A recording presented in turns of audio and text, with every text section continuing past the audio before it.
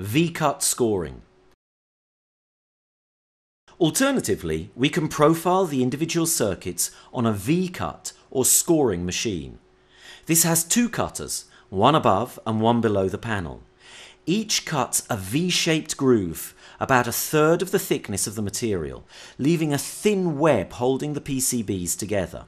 Scoring is especially used where the customer wants his boards delivered in a panel for assembly purposes. The operator measures the depth of the cut to make sure he has set the machine to give the correct web thickness.